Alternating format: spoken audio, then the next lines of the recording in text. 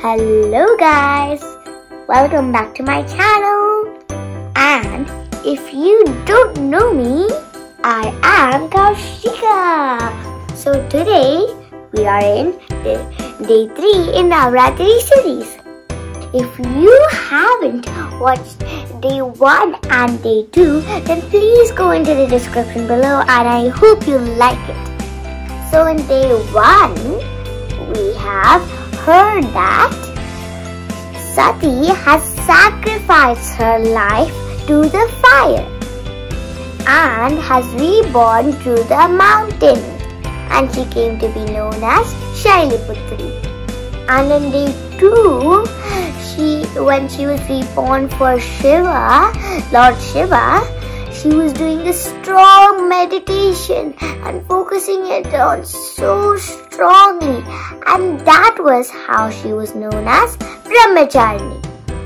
Well, let's go into the day 3 story.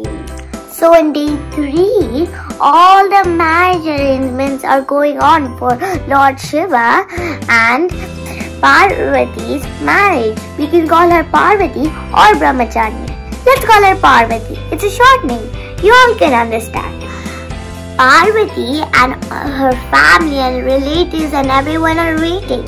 But Lord Shiva, he doesn't have that many clothes or special clothes. When you see in his photo, he might be wearing some skull stuff on his neck and maybe sometimes on his hands, and he doesn't have any special clothes. Like, he only wears like tiger's skin or leopard skin around his body, but he doesn't wear that many special clothes. He has followers from divines and demons.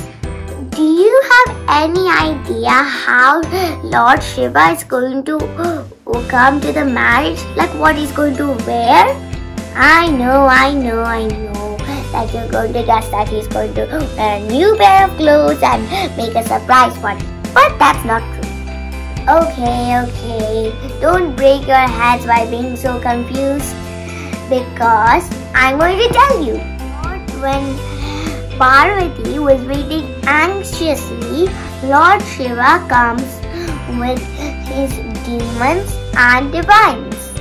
And as I told you in the start, he was wearing poor clothes and with demon necklaces and with white ash all over him. By seeing this, Parvati and her family and her friends all got so scared. Parvati got so tense. What should we do? Well, Parvati comes up with loads of great ideas because she's God. So she transformed herself into a divine form with 10 arms, 5 on this side and 5 on this side, and she would be sitting on a tiger. And one very important thing is she was wearing a moon on her head. You know why? Because Lord Shiva was wearing a moon on his head, and she adorns her whole divine form with a moon on her head. So by seeing this, Lord Shiva also transformed himself into a divine form, and also with a moon on his head, with no more ash or skulls or any scary things on his body. Finally, both of them get married because Lord Parvati was dressed in such a divine form with 10 arms and sitting on a tiger with a moon on her head, which means Chandra, like a bell, which means Ganta, and that is why she is worshipped as Chandraghanta. Friends, did you understand why we celebrate day 3? So if you really like the video, then give a big little like. It looks like this, a like.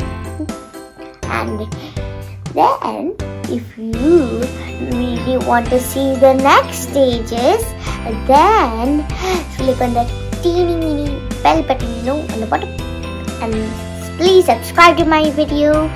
And if you want, you can share to your family and everyone else so that they will also learn this story. So bye bye and stay tuned for the next video.